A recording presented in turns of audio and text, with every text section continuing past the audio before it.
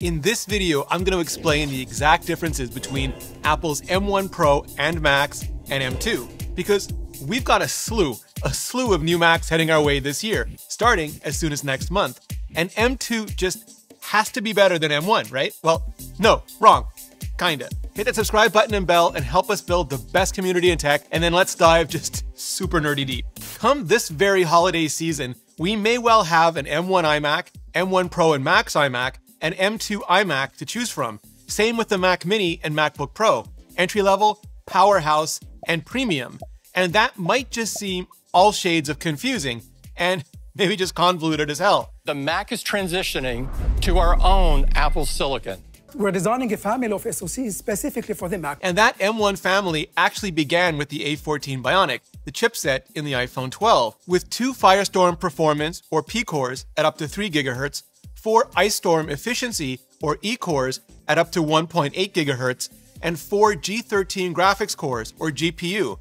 Also, 16 Neural Engine cores, or ANE, H.264 and 265 encode-decode engines, and up to 6 GB of unified memory at 42 GB per second. And that all translated to core scores of up to 1583 single and 4210 multi on the geeky benches. M1 is the first system on chip or SoC for the Mac. One of the ways that you can scale a chipset architecture is by escalating the number of cores. That's what Intel has done for years with Core i5 versus Core i7 versus Core i9. Apple as well with A12, A12X, and A12Z. Same generation of cores, just more and more of them. With A14, instead of making A14X, Apple chose to make M1 instead. M1 has 4 Firestorm P cores at up to 3.2 GHz, 4 Ice Storm E cores at up to 2 GHz, up to 8 G13 graphics cores, up to 16 GB of unified memory at 70 GB per second, and 2 each USB and Thunderbolt controllers.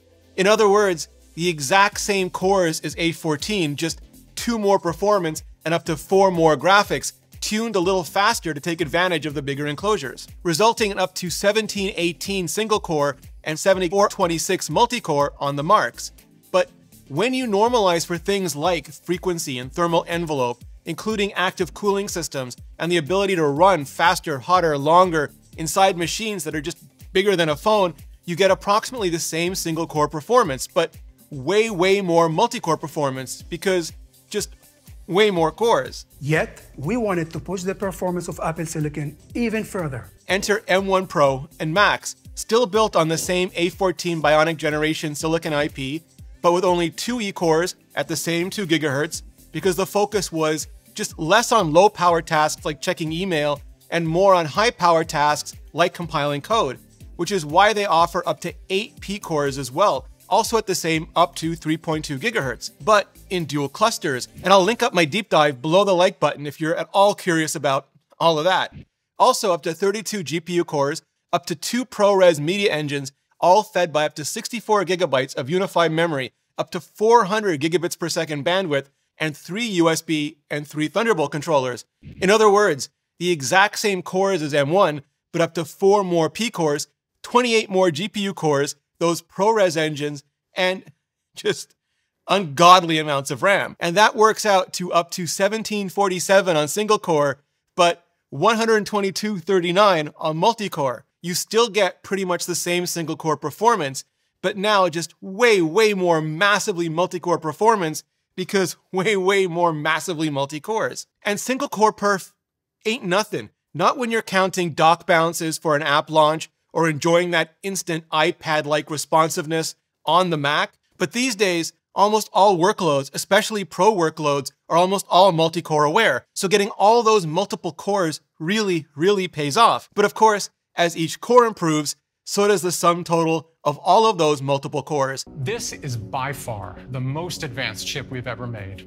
Which brings us to the other way you can scale a chipset architecture, and that's by improving the next generation of cores. That's what Intel has done for years as well, originally with their famous tick-tock cycle, more recently with their infamous tick-tock optimize cycle, but like Ice Lake, Tiger Lake, and Alder Lake, and also Apple as well, most recently with A13, A14, and A15 Bionic. Now, some years that involves a process shrink, like going from 7 to 5 nanometers. The reduction in transistor size enables us to add features and increase performance, all while improving energy efficiency. Other years, though, there are architectural improvements like twice the system cache, which improve speed and efficiency by just reducing the callouts to slower, hungrier main memory. A14 was the former, A15 the latter.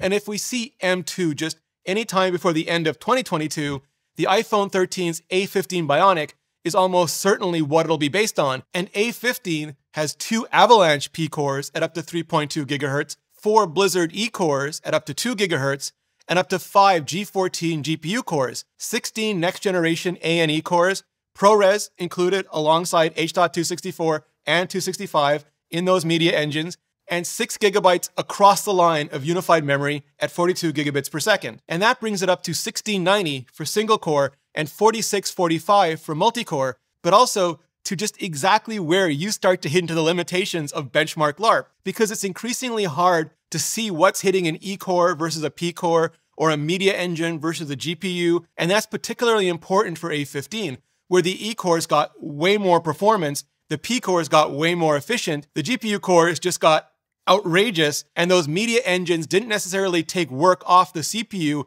like they did on the Mac, but enabled work that wasn't even possible on a phone before. So faster, cooler, and yeah, just plain cooler. And I'll link that deep dive below the like button for more as well. So if we choose to live dangerously and assume past behavior is still the best indicator of future behavior, meaning Apple continues to do with M2 what they did with M1 and with A12X before it, what we should be seeing is something pretty close to 4 Avalanche P cores, maybe at up to 3.4 GHz, 4 Blizzard E cores, maybe at up to 2.2 GHz, and up to 10, count them 10 G14 GPU cores. That ProRes engine, extra system cache, but probably still up to 16 gigabytes of memory at 70 gigabits per second bandwidth, and just 2 USB and 2 Thunderbolt controllers. Compared to M1 Pro and M1 Max, that would mean better single-core performance.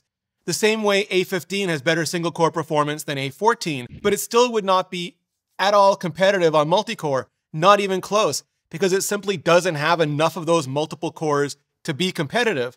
Probably not that third USB and third Thunderbolt controller either, which means probably not as many ports. Where it should win, though, is battery life. Like iPhone 12 to iPhone 13 win on battery life, which is huge if everything else remains equal. But if we don't see M2 anytime before the end of 2022 or the beginning of 2023, then it's possible it won't be based on the A15 at all, but on the next generation A16 coming with the iPhone 14. And unlike A15, A16 is expected to benefit from a process shrink, going from 5 all the way down to 4 or 3 nanometers. And those are marketing names, not absolute measurements, but it does mean even more efficiency and performance, depending on how exactly Apple chooses to spend, save, and just feature set that new transistor budget and everything that it could possibly enable. But still nothing close to the massively multi-core performance of an M1 Pro or M1 Max, because still nowhere nearly that massive amounts of multi-cores.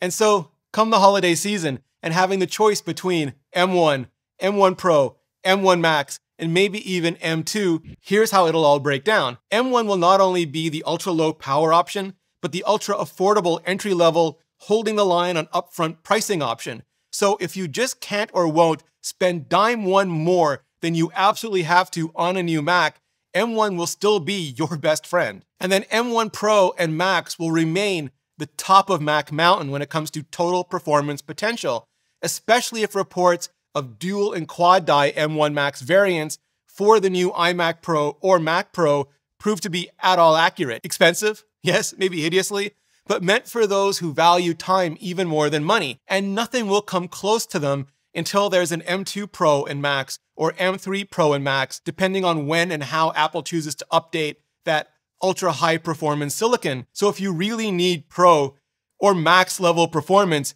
you're still gonna want and need M1 Pro or M1 Max. And that leaves M2 as the new ultra premium option, more powerful than M1, but also way more efficient than pretty much anything. So Apple can just slap it into the hot new, ultra sleek, ultra sexy, next generation Mac designs at a slightly higher price, at least at launch. So if you're not only willing, but happy to pay a slight premium for maximum style meets minimum profile, you're going to want to wait on M2 because that's how scalable system architecture works. And to hear Apple say just all of that out loud, check out my interview with their VP of Silicon and VP of Mac Product Marketing. You can watch it ad-free, sponsor-free, and the extended version on Nebula, but also exclusive videos like my brand new studio tour series where I'm going through everything I use to make these videos. Cameras is already up, and mic and sound treatment is going live this week, probably by the time you're watching this video, and I'll be doing lighting, editing, and color grading, what's on my iPhone and Mac. Basically, everything everybody always asks for, but just wouldn't work at all on this channel given how YouTube works. But exactly how Nebula is designed to work, where I have the absolute luxury of making videos that don't have to be optimized for YouTube at all, but where I just know the nerdiest, most hardcore of you will totally love them. All ad-free, sponsor-free on Nebula, and bundled in for free when you sign up with today's sponsor at curiositystream.com/Rene Ritchie or click the link below. And right now, today, because you're watching this video, you can get CuriosityStream on sale for 26% off, less than $15 a year, less than the price of a USB-C dongle for the whole entire year. And that includes their thousands of amazing documentaries and series, like Inside the Mind of a Con Artist, which unearths the human truths behind some of the most extraordinary cases in con artistry. It's the best way to support educational creators directly, and the best damn deal in streaming today. For over 26% off CuriosityStream, less than $15 a year, and Nebula bundled in for free. Just click the button on the screen or go to curiositystream.com/Rene Ritchie. Clicking on that button really helps out the channel, and so does hitting up this playlist for more, way more on all the new Macs Apple is coming our way this year. So just hit up that playlist, and I'll see you in the next video.